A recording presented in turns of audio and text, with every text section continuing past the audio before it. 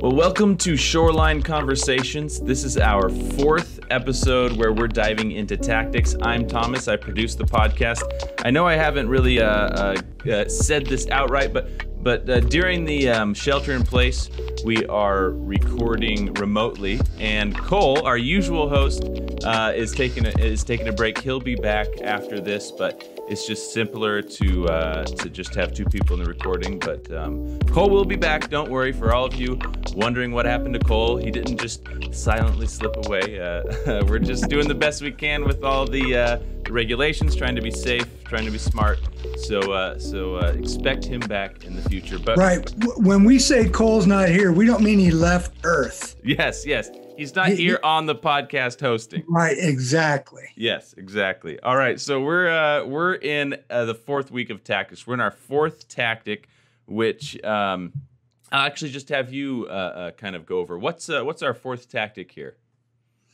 Well, we're going to look at something called that Greg Koukl, the founder of tactics, calls taking the roof off, and he's really leveraging the principle of reductio ad absurdum, or also known as argumentum ad absurdum. And it's a principle that is ancient. Xenophanes of ancient literary renown, say 500 plus BC, is the first known usage of this technique when in a satirical poem, he criticized the Greek author Homer. And from then on, we know it was used widely by Plato, Aristotle himself later on, and Socrates, in the form that Socrates used ended up being called Socratic logic, which all attorneys learn and critical thinkers learn and philosophy students learn. And one use of Socratic logic, and our viewers or listeners may be familiar with, is you break something down into its logical components to find out by the end if it has merit or if it's defeated. Got it. Okay. So Koukl has installed this into the apologetics theme. So that's how we're studying it now. So we're aspiring to be Aristotle, Socrates. Just, after the end of this podcast series, we can expect to kind of be on that level, right? I think everybody's going to be on that level going forward. We're going to see it spread throughout our region. People are going to not know what hit them. Beautiful. Well, that's interesting. So it sounds like you were throwing out some Latin for us. Reductio ad absurdum, reduced to the absurd. So explain in a little more depth how we go about doing that. What's that look like in a practical conversation or a debate? Well, when we would use it is if someone expresses a particular point of view that piques our interest, intrigues us, or on the very utterance of it, we think, wait a minute, that doesn't make sense, or that seems based on a false premise or something. We're curious about it. And so we're going to use this technique because we want to find out, first off, is this an assertion? In other words, it's just a claim somebody's making because they think it. Or is it actually an argument that they've constructed over time? And we don't find out unless we ask questions. Right. So we're going to ask questions. And in reductio ad absurdum, or as Koukl calls it, taking the roof off, we're actually going to adopt the person's view and say, all right, for discussion's sake, argument's sake, let's go with your view. And now let's write it out. Let's see where it takes us. Beautiful. And we do that by asking question after question to bring it to light, to bring it more into clarity, their view into clarity. And what we're thinking as we do this is we're going to expose either the false premise it's based on or the absurdity of the notion, period. Got it. So that's what taking the roof off, or reductio ad absurdum, does. That's its goal. Okay, so you mentioned kind of the goals of that right at the end there. Explain briefly what a false premise would be. Okay, it's a statement that somebody makes, and they make it as though it's a truth. Got it. but it just doesn't ring true. So you begin asking questions to expose it. So it's not even the argument itself. It's actually what the argument is based on is false. It sounds a little sneaky, maybe unintentional, usually probably unintentional, but because you can't argue with something when the information it's based on isn't even true, right? I mean that will lead into more absurdity. Is that the thought there? Yes, it is. And the way you would do this is you'd start with the initial Columbo questions. The first thing you want to do is get clarity on the statement, get the person to own the statement, and then put the statement on the table. Got it. So you kind of take it for a walk. Right. If someone says, all churches steal the people's money. Or churches steal people's money. I've heard that claim. I would say, all right, first of all, what do you mean by churches? What do you mean by steal? Going back through the other tactics. Yeah. What do you mean by which people where? And have them lay it out on the table, because that is a truth claim they're making. Mm-hmm. But it's a premise. Right. And so I instantly know right away there's something wrong with this. That's why I would engage. So I'd ask those initial questions so that the person hears themselves speak it out again. And if they confirm, yes, that's what I'm saying, I want it on the table for reference back to it. And then once it's established, they've put their statement on the table, I'm going to take it for a drive with them. I'm going to say, all right, can I ask you some questions about this? Some more questions. Since you've said this, what if this happens? What about that? What if this happens? What do you mean by that? And let's go with your statement as though it's true. Mm-hmm. And the idea is, as we walk the statement forward as though it's true, the absurdity of it will grow, increasingly become obvious and apparent. Right. And it sounds like we're getting into implications now. So once you start taking an idea for a drive, as though it's true, you start to run into implications. If this is true, then this will also be true. How do you navigate that through the conversation where you start to? I do like the image that you're in a car and you're driving and you're looking out at the scenery and you're like, well, how do we explain this one? How do we explain this one? So take us through how implications play a role in taking an idea for a drive. Well, let me go with the one I stated. Churches just steal people's money. So I'm going to take it for a drive by saying, so you're saying, get clarity. You're saying churches, meaning established churches. Is that what you mean? Yes. Okay. And do you mean steal, meaning they take it without permission, or they take it under fraudulent circumstances? If so, describe those to me. What do you mean by steal? What ways do they steal it? And do you mean all churches? Some churches? Do you mean Christian churches? Do you mean Baha'i churches, Jehovah's Witnesses churches? Mm-hmm. And based on their answer, you ask more questions. So the odds are they're not going to say, yes, all of them do. Because if they did, I'd say, okay, can we do another initial Columbo question? How did you get to that conclusion? Right. Yeah. How did you arrive there? And you've said it's all churches. How did you get there? And so let's say for discussion's sake, they just say, no, it's Protestant churches.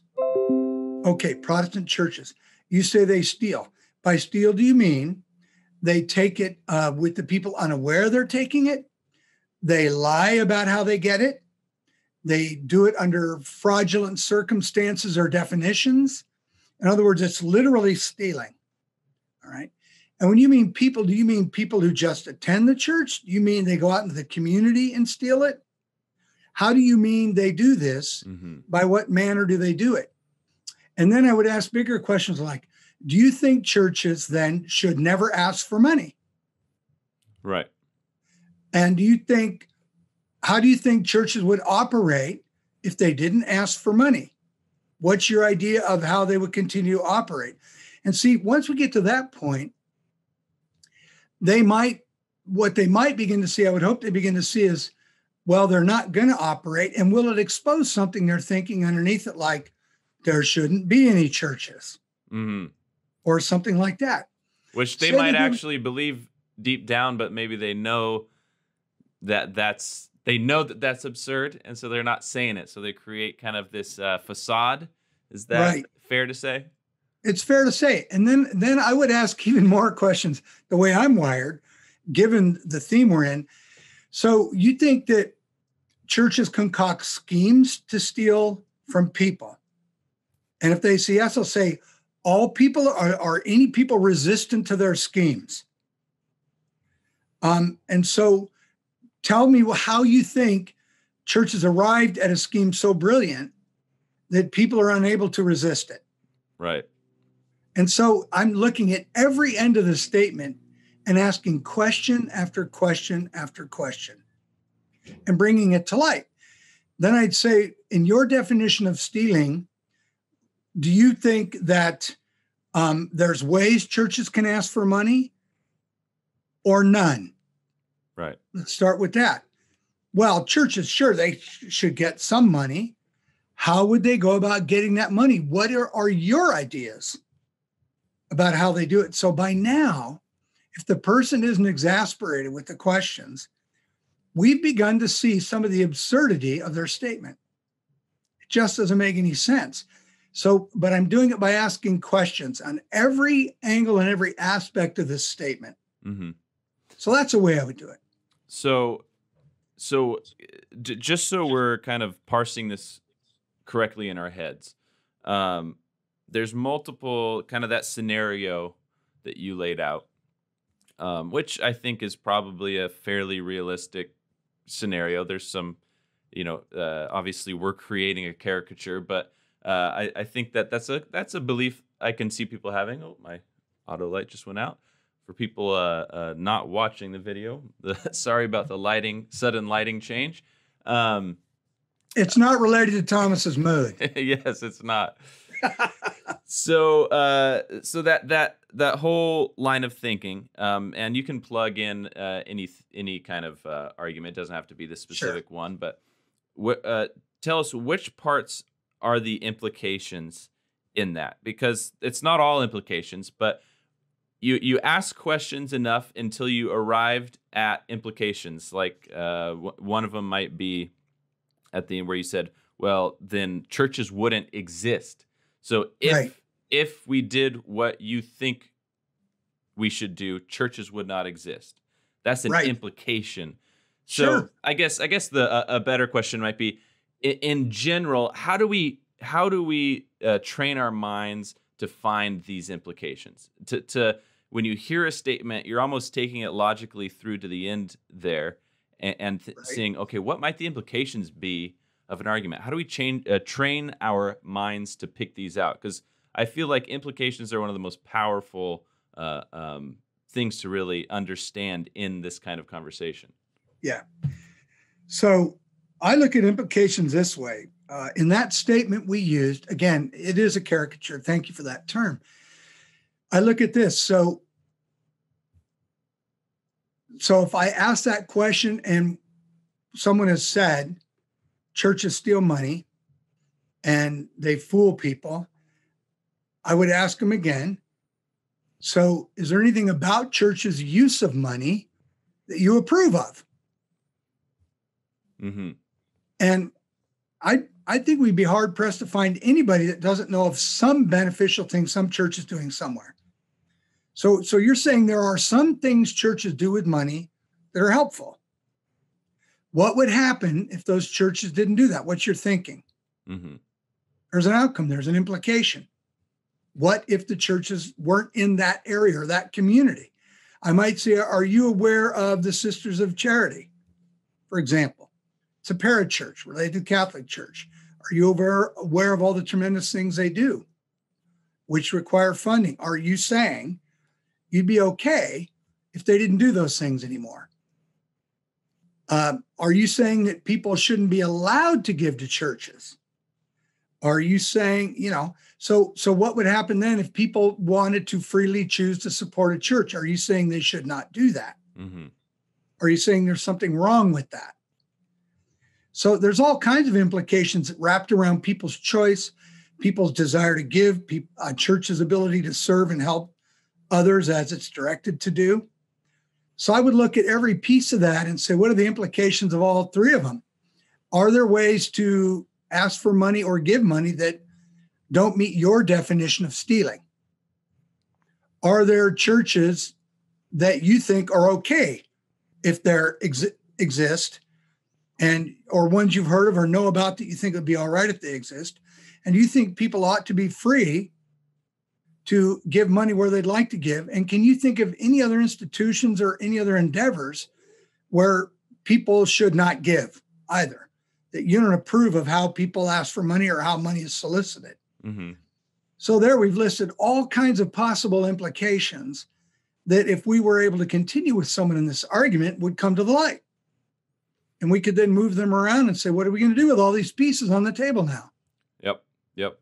So this same concept with our own beliefs. So we're talking about, we're on the question asking side of this conversation. So flipping the coin a little bit, how can this be useful in maybe doing something alone, or we talked about in a previous episode, maybe finding a trusted friend to have these conversations with and to kind of sharpen each other.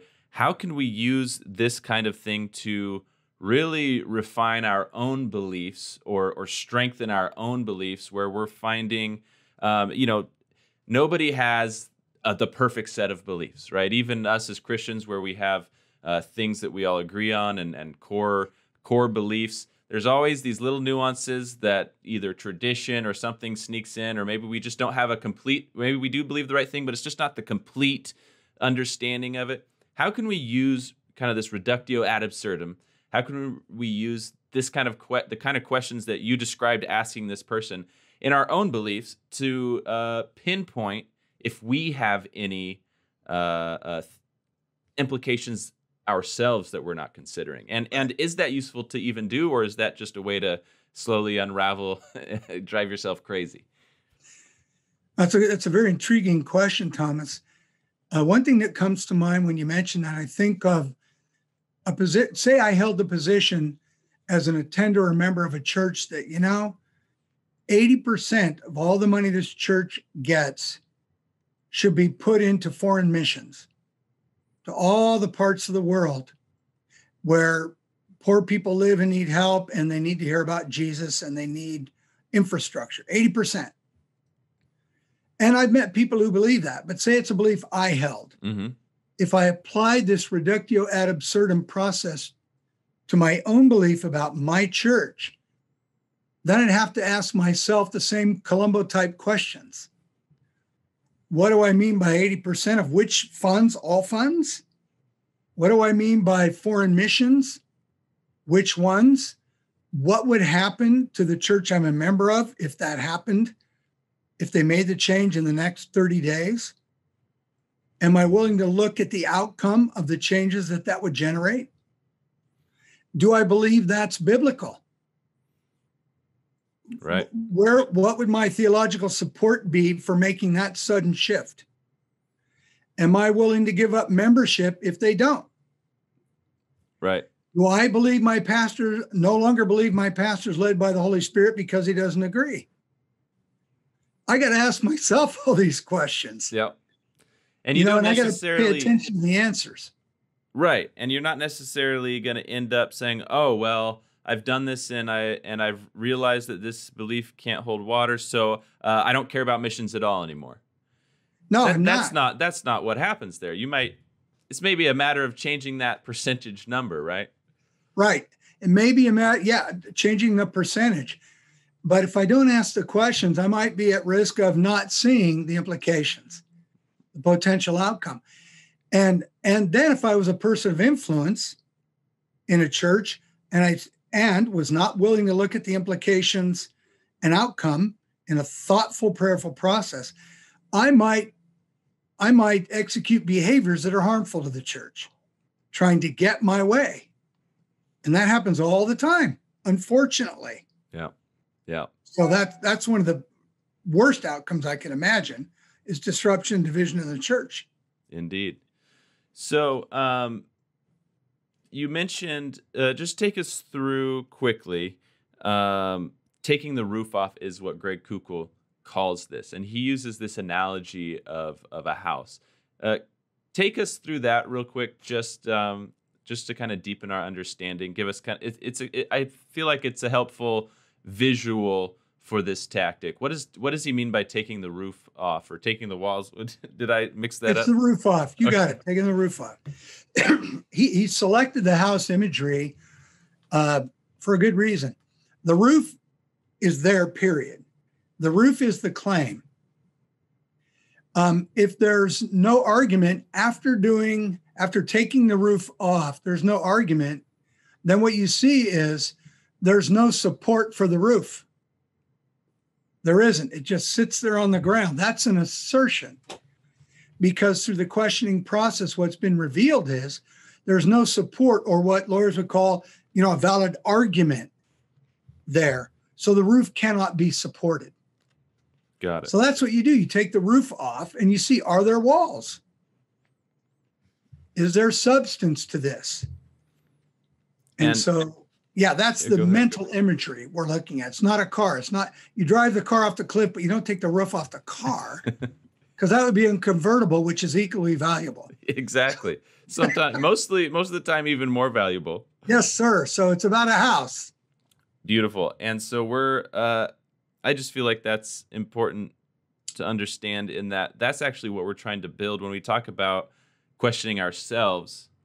I feel like the image of a house, does this have walls? Does this have a foundation? Like we talked about the premise before, right. Making sure you have a true premise, making sure the whole thing that it's based on is true. So you've got the foundation, the walls, and then the roof is, when you're building, it's the last thing you arrive at, right? So the claim should follow a bunch of other stuff. I just personally thought that was a really cool I like it too. And I'm in mind of a line I heard in a detective series my wife and I watched recently. And this veteran detective is grooming a newcomer. And the newcomer's frustrated. They're not getting anywhere with a case. And the detective says, if all of the answers you're looking for are unsatisfying or not coming, no matter what angle you take, maybe you better recheck the premise. Mm-hmm. And I believe that. Yep. So that's what we're looking at with taking the roof off. Is we see it's about the rock in the shoe. Remember, I can get a rock in my own shoe. Yeah. And the hard part is, when dealing with this, we may also deal with, in ourselves and others, what's called confirmation bias. There are people who will make an assertion. They may let you or be with you as you engage in a taking the roof off process, and in the end, reject the rock in their shoe and hold to their belief regardless. Right. And that's not uncommon. It's not uncommon at all. In fact, and we can kind of wrap up on this kind of thing, but confirmation bias, I feel like is huge today. With I'll try to tread softly here. Careful. but with the internet and the ability to be in such large communities, a lot of the confirmation bias communities or whatever, they're pejoratively called echo chambers. I'm sure people have heard that phrase before, because you're finding people that already agree with you to just keep it echoing over and over, and everybody feels good about themselves. And I feel like with the internet today and social media, and there's great things and wonderful things about those. I love the internet, but the danger is that those echo chambers, that confirmation bias, seems to be more easier to slip into than ever. Is there anything we can do for ourselves as we're engaging in these conversations and reflecting on our own beliefs to be wary of confirmation bias in ourselves?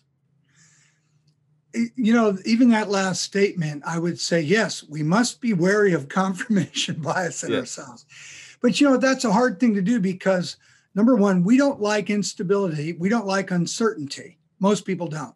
Mm-hmm. And people want to belong.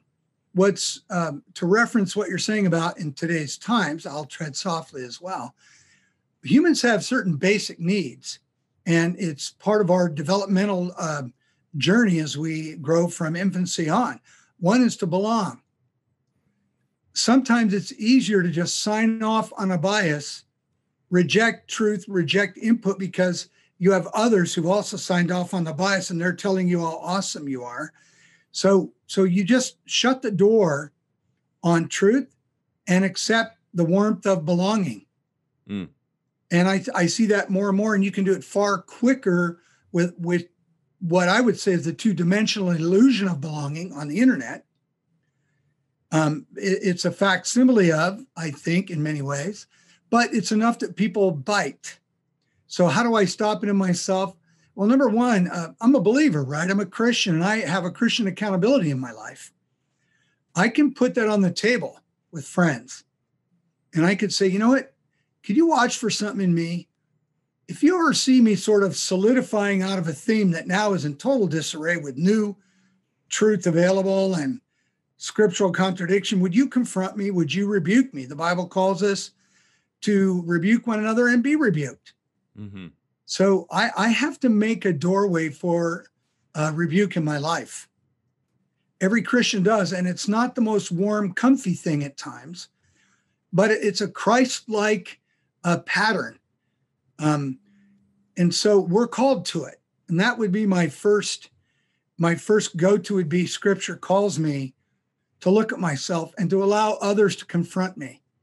And I would just put confirmation bias on the table with all the other stuff I already let people rebuke me on, which they do eagerly. Yes. And and especially as believers in a church, it's the church itself can become that echo chamber, and having people that you trust and being open to have conversations and ask questions.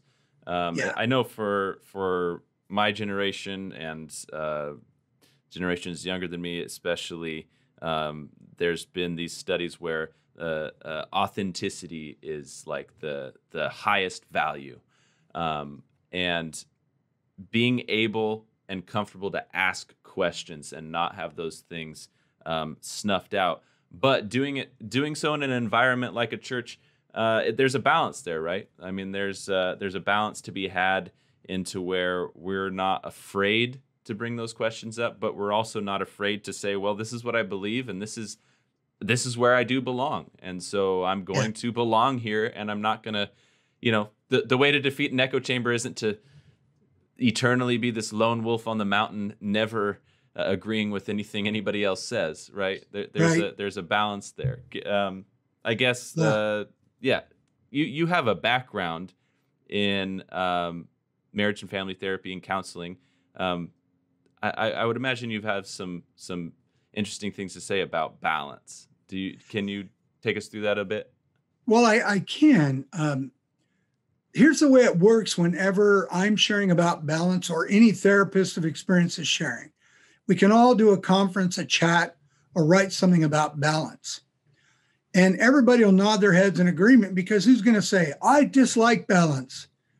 I think things should be extremely slanted to one side or the other. No one's going to say it. Mm-hmm. Even those who do that aren't going to say it. But balance, the idea of gaining balance in one's life, takes on new meaning when one is out of balance. And when one is out of balance, it means something isn't working, or it's working badly. There's distress, there's strain, there's pain, there's difficulty. Mm-hmm. That's when the opportunity to value balance and seek balance is most accessible. We call it the window of pain, or the window of opportunity. It doesn't stay open long. So I always advocate for balance, but I don't know anybody who doesn't really. Right. Easier said than done sometimes, though. It's easier said than done, like most things. that then leads to a whole other conversation, which we won't do, but it's all about how does change happen. Right. Yeah. Last couple things were kind of a off-topic rapid fire, but I thought they were interesting, and as conversations do, sometimes they're a meandering path. Yes, colorful and full of nuances and indeed stuff like that. Well, thank you so much, Dennis, for talking to us today, and we'll be back with another one. We'll probably do a couple at a time next time, I think. But yeah, so we're building our little house, making sure our own houses can withstand the storms of reductio ad absurdum, and we're learning how to beat on the door of others, I guess. No. We're putting a rock in their shoe. Right. That's what a mailbox. We're just putting a rock in their mailbox. No, the analogies are getting all mixed up. All right, Dennis. Thanks a ton. We'll see you next week. It's a great time as always. See you next time. Indeed. See you guys. Whether you're watching on our YouTube channel or listening on your podcast app, make sure to subscribe to hear more of our weekly episodes. Thanks for listening.